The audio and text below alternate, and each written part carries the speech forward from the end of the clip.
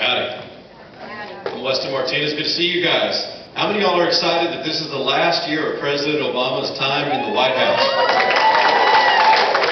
Amen. Me too. I'll tell you what, I'm very thankful and blessed y'all are here today because let me tell you, the reason why Texas stays red is because Texas continues to be a rural state, and I'm very thankful for each and every one of y'all doing what you can do to keep those liberals, like the people in San Antonio and Austin, in San Antonio and Austin.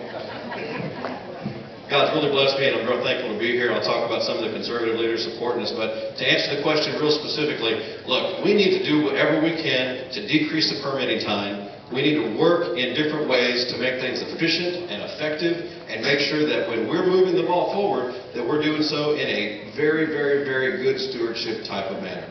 So it's very important that we look at those things. I've been blessed with conservative leaders across the state of Texas supporting me, like former Texas Republican Chairman Kathy Adams, Joanne Fleming, Jonathan Sines, who was the leader against the HERO ordinance in San Antonio. Y'all remember that bathroom ordinance over there?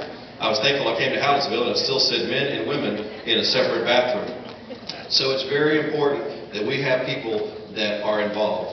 So my conservative leadership, I'm the guy that started the recall election against Julian Castro, that liberal mayor in San Antonio. Believe me. And the funniest thing about all that is that a staffer for Barack Obama liked a Facebook post about that, and Obama said my name in the White House. Praise the Lord. So you need someone that is a tried and true conservative leader, not somebody that's just saying things on a campaign trail, and that's why God's blessed me with all kinds of support.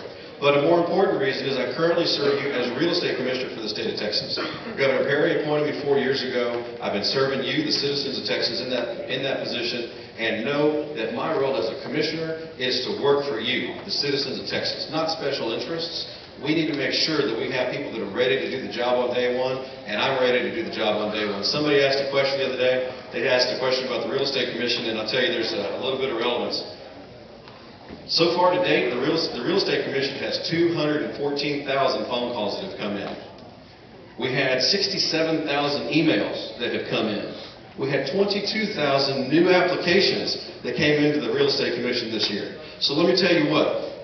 Having the experience and the leadership that matters, matters. And I'm thankful for that, and I'm blessed by that, and that's why I know that I'm ready to serve you on day one. But the most important qualifier and the most important reason to support me for Railroad Commission is because I actually started a services company in the Eagle Ford Shale selling frack water, and God blessed me with that opportunity, worked really hard to get that together, saw the good, the bad, and the ugly, signed leases across the play, also in West Texas, and I understand those issues that are important. I understand how a lot of people got drilled one well, and those infilled wells, well, they're not getting drilled as quickly as they used to.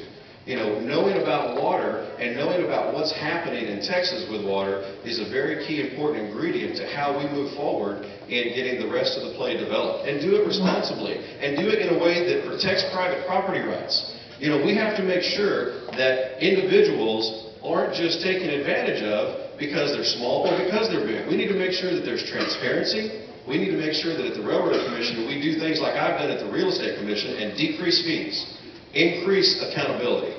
You know, the well logs that they use currently at the Railroad Commission, people get them electronically, the operators do. They have to print them out and put them on a printed out piece of paper, printed out PDF, printed out document, and then send it to the Railroad Commission, and guess what they do? Put it back into electronic format. That's just crazy, ladies and gentlemen. So we have to be sure we know what is happening. Again, I'm blessed with conservative leadership across the state of Texas. I'm blessed with the proper experience, and I'm blessed to know what it is that we're working on. Let me just surmise it in this way. I'm pro-life, pro-gun, pro-family, and pro-Israel, and at the end of the day, I'm pro-Texas. And if any of y'all feel the same way, I'm the one to vote for, and I appreciate y'all's support. Visit WestonForTexas.com, and let's get to the next generation of Texas politics. This race is about the future. It's not about the past. I went to college on a bull riding scholarship, so man, my ears tickle every time I hear those bells ring, so I'm just going to keep talking just till we hear it.